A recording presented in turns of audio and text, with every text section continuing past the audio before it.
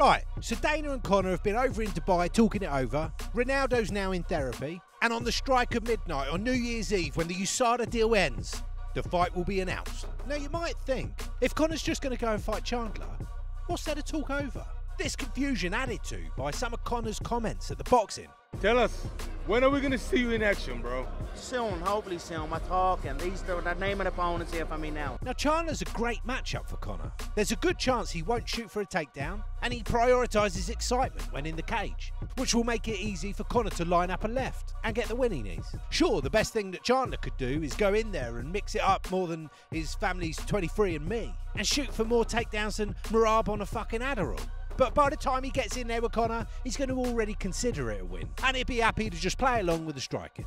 You'll do what you're told. If Conor gets through Chandler, I'd be surprised if they didn't immediately give him a title shot. Chandler is ranked 5th at lightweight, so Dana will be able to argue it relatively easily. I have a feeling that's why Dana's kept Chandler so high in the rankings despite all the losses. So everything's looking good. They're just waiting for USADA to be fully fucked off just to be on the safe side.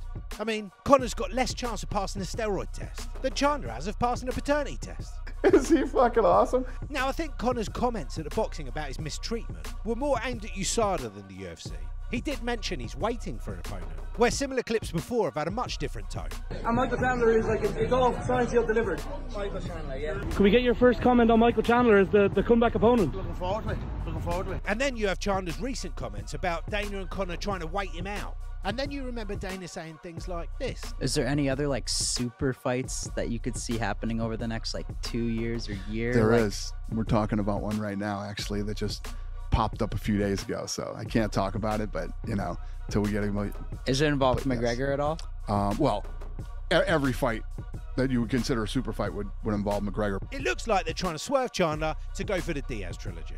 You know Dana would rather the Diaz fight. It's about as safe a matchup as Chandler, but a much bigger draw. Dana would be licking his lips like Paddy at an all-you-can-eat buffet. The problem Chandler has is that if Conor fights Nate instead, he gets the similar, possibly even easier matchup and will sell the many more pay-per-views and would still be enough for Dana to wrongly argue a title shot. I mean, Leon nearly got knocked out by Nate and it secured him a title shot. So it obviously looks like a far more appealing option to Dana and Conor. Dana recently said at a press conference that if Chandler gets tired of waiting for Conor, he can find an in-between fight for him. So it looks like Chandler's onto something. I imagine they have something signed by Conor and Chandler committing them to a fight that's connected to the Ultimate Fighter. But Dana's trying to keep Chandler waiting just long enough for him to accept an in-between fight that would then void the contract. But now Chandler's been loudly making it clear that he's going to wait as long as it takes.